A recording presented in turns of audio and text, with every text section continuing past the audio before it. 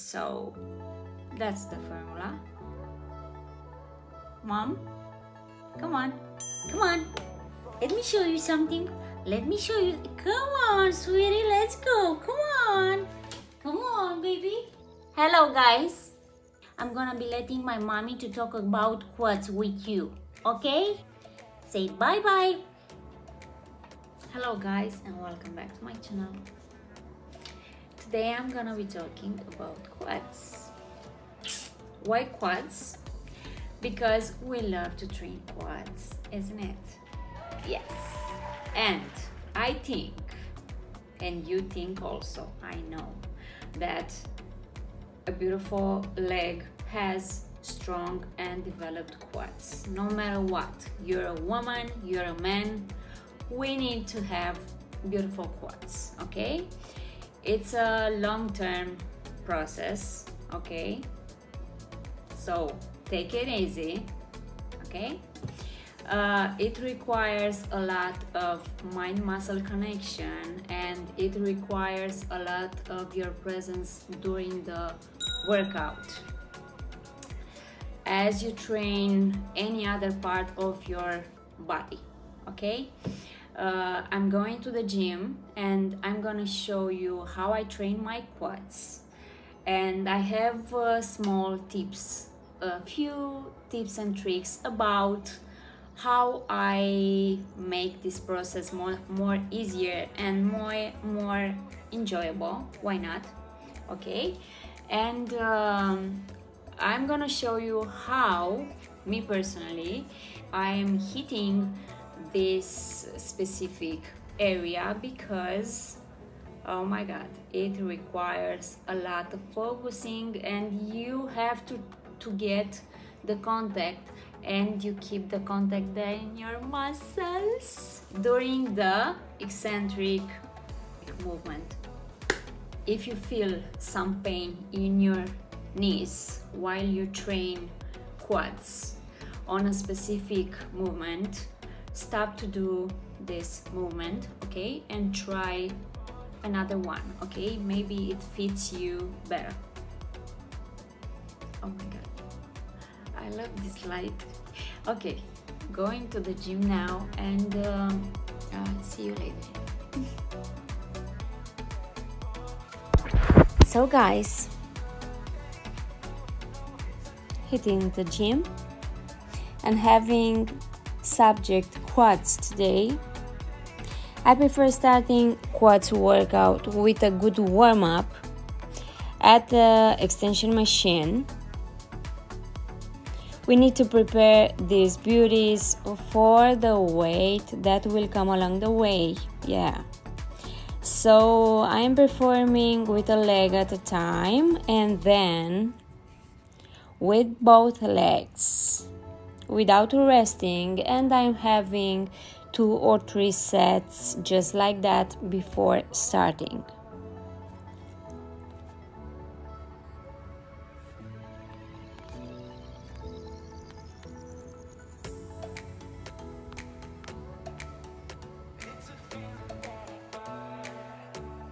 So I don't waste time wandering around into the gym, and I prefer to warm up these beauties at the extension machine because it's simple, it's fast, and it prepares your quads properly for the workout.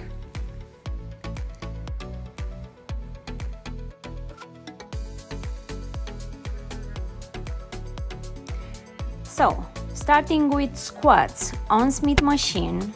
It's a favorite of mine, and I know for sure it's a favorite of yours also. On this one, if you want to benefit from your quads, you have to have a narrower squat stance. So placing that way, I'm going down, focusing on the front side of the leg, not body as usual. Yeah. And allowing my knees to go forwards. I'm having, as you can see, a small stop there when I'm down, and then I go up just right away. Make sure you don't block your knees when you go up.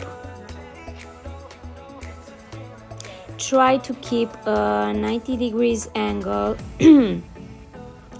And as you can see, I'm not going too deeper because I want to keep the tension in my quads.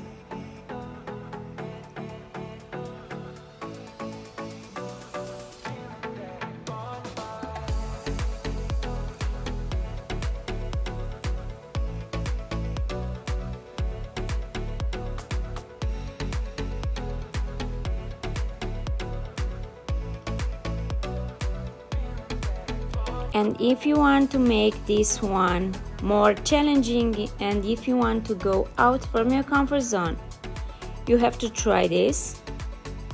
At the last set, you can stop a few seconds into an isolated position and stay there as much as you can. I assure you that it's gonna burn. Oh my god, it's freaking burning there. And you can barely walk after this. Okay, just try it and you'll see, because it's worth it.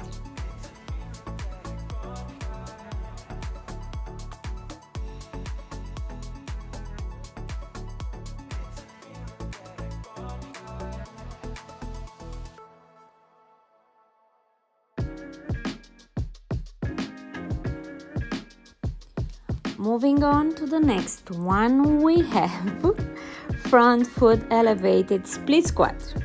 Okay, here on this one, make sure to pick a weight that allows you to focus on your legs, on your quads, not on your upper body.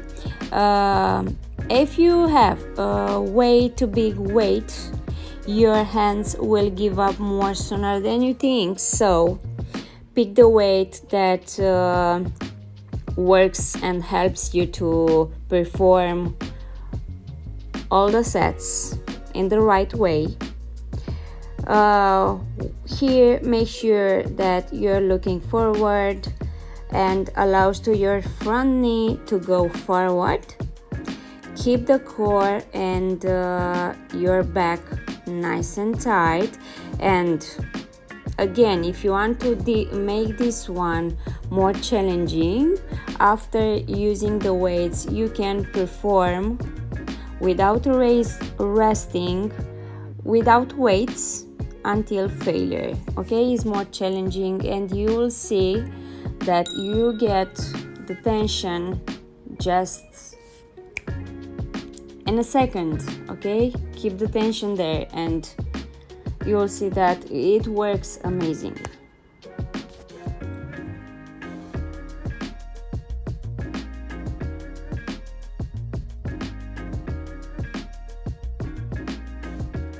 Okay, moving on, we need a box, as you can see, and we're gonna have box step ups. This is a special one. I can say that it's a tricky one, but I'm gonna explain how it works for me in a better way. So, stepping up to the box, as you can see, you have to place your foot, your heel out of the box, okay? And stepping out on the box with the front side of your foot, okay? In this way, you are hitting your quads more. And for more stability, I'm using a stick. And this one, it helps me a lot.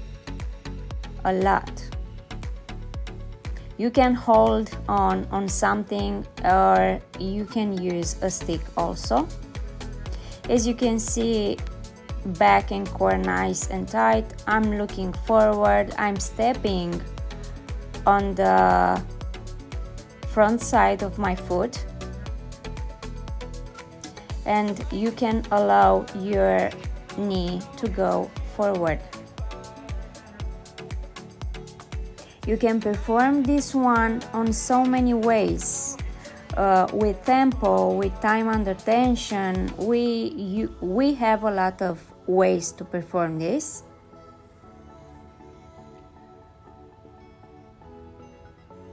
And you have to be patient because it's a tricky one. Make sure that you're gonna find the best place and the best way to perform just for you, okay?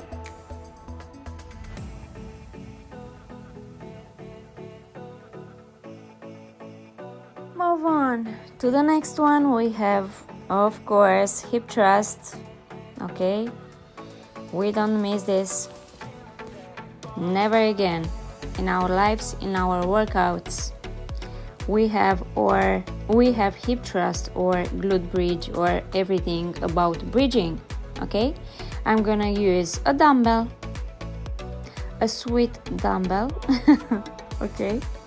And remembering that placing the legs far, way too far, we're gonna be working our hammies. Having our legs into a 90 degrees angle is gonna be working our glutes.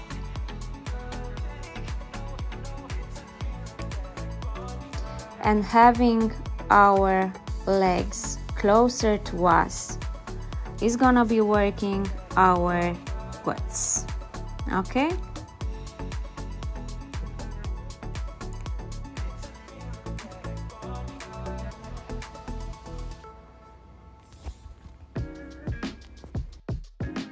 We already know that this exercise is a game changer for our body, and yeah, I'm a huge fan of this. No more workout without a glute bridge or a hip thrust. We're looking forward, okay? Only our hips is moving there. I'm using elastic bands, but I didn't have them with me here, so but it's okay. So you have to try this, okay? It's a freaking good exercise.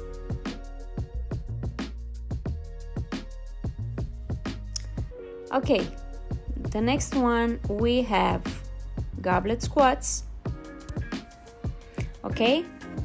Placing the foot, hips width apart, grabbing the weight. We are placing the weight in front of our chest, leaning. You can lean the weight to your chest, okay? Your upper body has to be straight, looking forward, okay?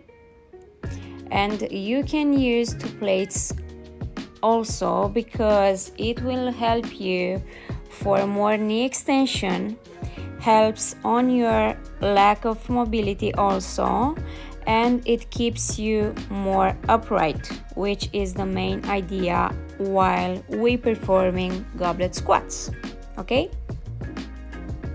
And if you want the challenging way on this one, you can performing now without any weight until failure, okay? I have chosen today to not going too deep on the squats, but as you can see, I'm going down parallel with the ground, and I'm staying there for 1 or 2 seconds. It works more efficient for me in this way, okay? Okay.